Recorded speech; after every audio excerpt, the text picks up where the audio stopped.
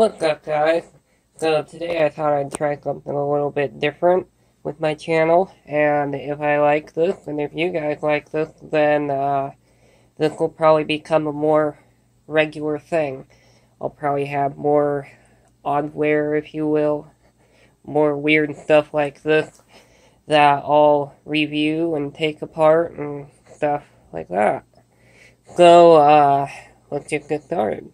So today I have an iCraig 14-inch high-definition Slimbook, dual core. Of course, it has it in different languages here, and over here it advertises various features on the box. As you can see, it has the old-style Google Play logo, so we can assume that, especially based on the screenshot, I would say ice cream sandwich or jelly bean. I'm looking at that battery logo. I'm thinking maybe jelly bean. And over here we have a Wi-Fi logo. We have old Google logo, all old logos. Google Plus, ha! Back when they were trying to push that. I wish Google Plus could take it off. YouTube, Chrome, Gmail, Google Maps, Hangouts, camera in 3 different languages, and calendar in 3 different languages. Very interesting, because all of the other ones are just in English. And on this side of the box, that's what that looks like. And as far as I can tell at first glance, the other side looks exactly the same. And that pretty much does as well, just different pictures. But we open this up. This is such over-the-top packaging for such a terrible device. So we have various icons here. They advertise a few strange things like Aldico Premium. I don't even know what that is. And Dropbox and Messenger and various things like that. As you can see, this is basically trying to be a MacBook knockoff. Now on the box here, it advertises that it has stereo speakers. So we shall find out if these are actually stereo. Now this unit is used, and so I don't know the condition or anything other than the fact that the backlight seems to not be working properly. I have opened this up, but I put everything back. I just plugged it in, tried to power it up, and I think the backlight is dead. So here, I will open the box here. It's the boring unboxing. Let's see, so here you have your power adapter. Pretty tiny power adapter because this is basically a really low-end phone in laptop form. And then we can just pull this guy out. Pull that off. As you can see, somebody hand-wrote iCraig on it. Now, it has been used, obviously. This is all scratched up and stuff. But most of the scratches, in fact, pretty much all of them, are on this protective plastic that was never removed by the previous user. So that is very interesting. Now, when we flip this over, there's a few other interesting things. Whoops, not that way, that way. So I did remove a few screws already, and I noticed that they were different sizes, and I had forgotten to make a note of those sizes and where they went. So I don't know if these are the original screws I pulled out, but we will find out. But these 2 screw holes at the top did not have screws in them. And I can sort of see something clunking around inside there, and like there were tabs here that were not clipped in, and I pushed them in. So basically, somebody had opened this before. So we will find out what that's about. So I will go ahead and continue removing the rest of the screws. Alright, so now I have all the remaining screws loosened, and I will now remove the back of the laptop.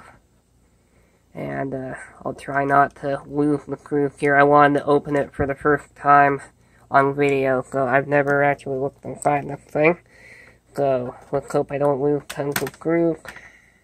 Let's hope the battery isn't... Yep, I'm gonna have to peek under here. So I want to make sure there's not a battery glued.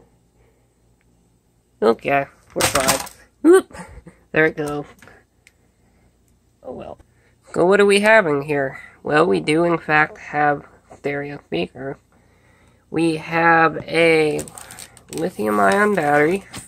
Let me turn this thingy around. 5,500 milliamp hour.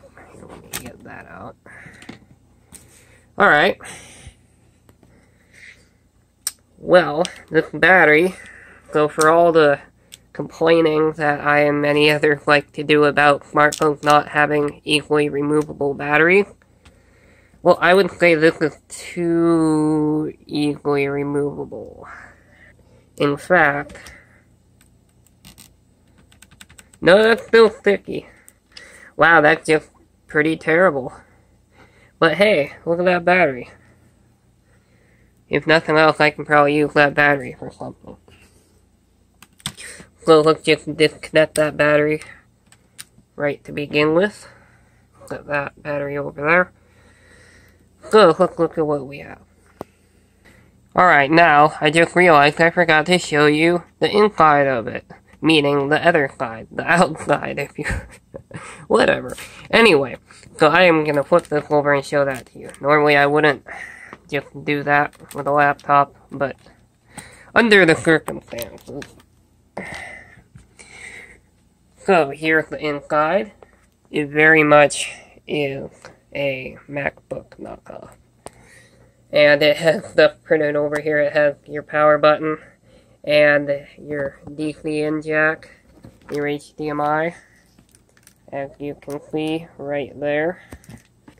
And then over here you have two full-size USB ports, a headphone jack, a separate microphone in jack, which for something like this is really interesting, and an SD card slot.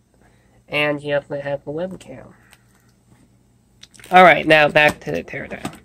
Alright, so that's the main board. This has the CPU, or the SoC rather, and the RAM, and all that.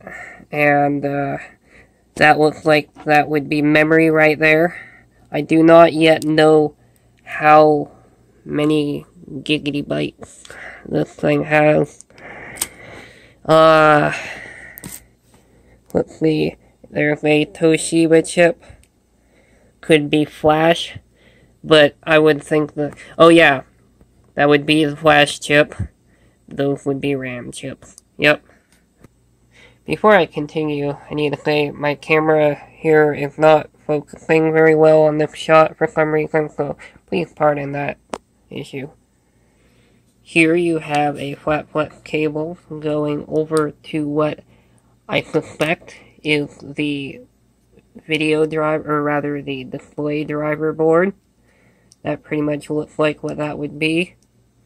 So we will have to just unplug that, and that, and that, and plug it back in, and see if that fits with it. And over here we basically have a USB hub with a headphone jack and a microphone jack, which is really strange, again. And here, of course, is the SD card slot. Here is what is likely a Wi-Fi antenna. It might be a Bluetooth antenna, but I do not know for sure. And as you can see, there is extra added weight here. They put metal just to make it weigh more. And this thing is still very light. This is like one of the lightest laptop that you'll ever see. So here's the cable in which the power for the backlight goes through. So I'm going to pull back this tape, if I can, without covering everything. I need to get a proper tripod here. I really do. And there's something under there.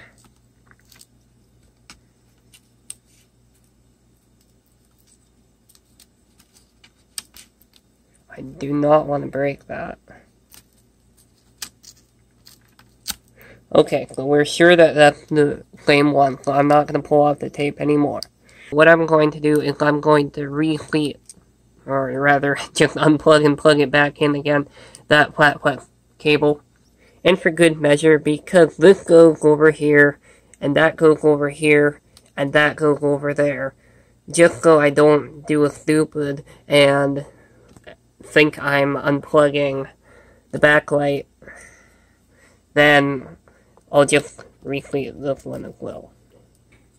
Wow, that thing took way longer than I thought it would to get back in there, but it's back in there now. So, I'll take the battery, and I will put it back where it belongs. Press down, good amount, but not too hard. And then I'll just plug that right back in there. So now, I'll put this back on. Let me get that all sorted out. Okay, how many screws did I lose?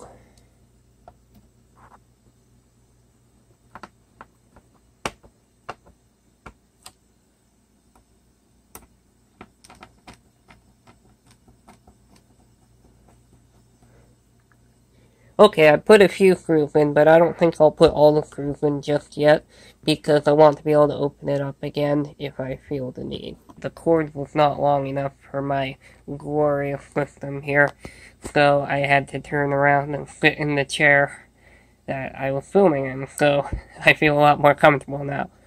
But anyway, so you plug it in, these lights turn on no matter what, pretty much. I don't know why I pressed that. So, let's turn on the power. And I don't know if you can see it. Yeah, the iCraig. Yeah, it's the same issue as before. So unfortunately, that's where I'm going to have to leave this. I was hoping to get this going a bit further, and maybe I will at a further date.